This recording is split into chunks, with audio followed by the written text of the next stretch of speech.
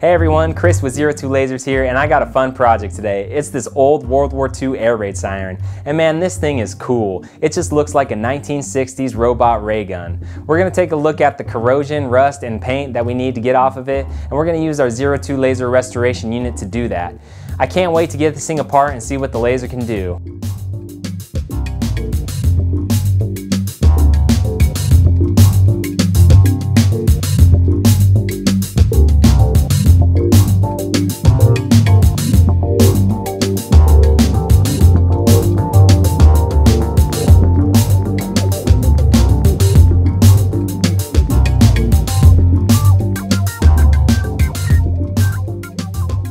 Alright, so we got the siren apart, and now we have a better idea of the condition of the internal components. Now the siren itself has a significant amount of rust and corrosion and some oxidation on the aluminum housing that's attached to it. The main housing has a good amount of rust on the inside, and we had to dump a pool of rust chips out in order to clean it all out. So the bell housing and the base are in pretty decent shape. There's only a minor amount of surface rust and surface corrosion, but the paint did a pretty good job of protecting it from the elements. So we're really going to get the lasers fired up here, and we're going to see what it can do on this old World War II air raid siren.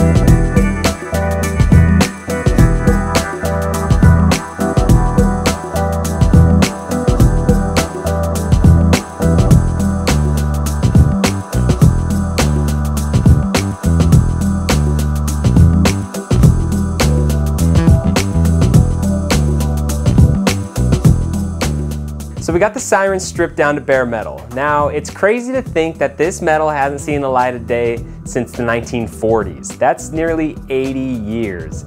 The laser did a really good job of removing the paint, rust, and corrosion. Now I'm gonna get some fresh paint on this thing and throw it back together.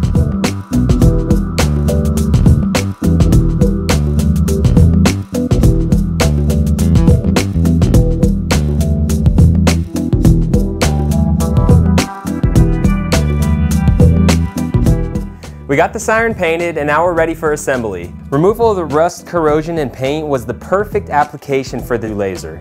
It was a dry process and did not use any chemicals or abrasive media to remove the surface layers. It is safe to use on metals such as aluminum and brass, so we had no issues when we came across the different materials that were used in this World War II air raid siren. The The laser left a smooth, clean finish that was immediately ready for paint.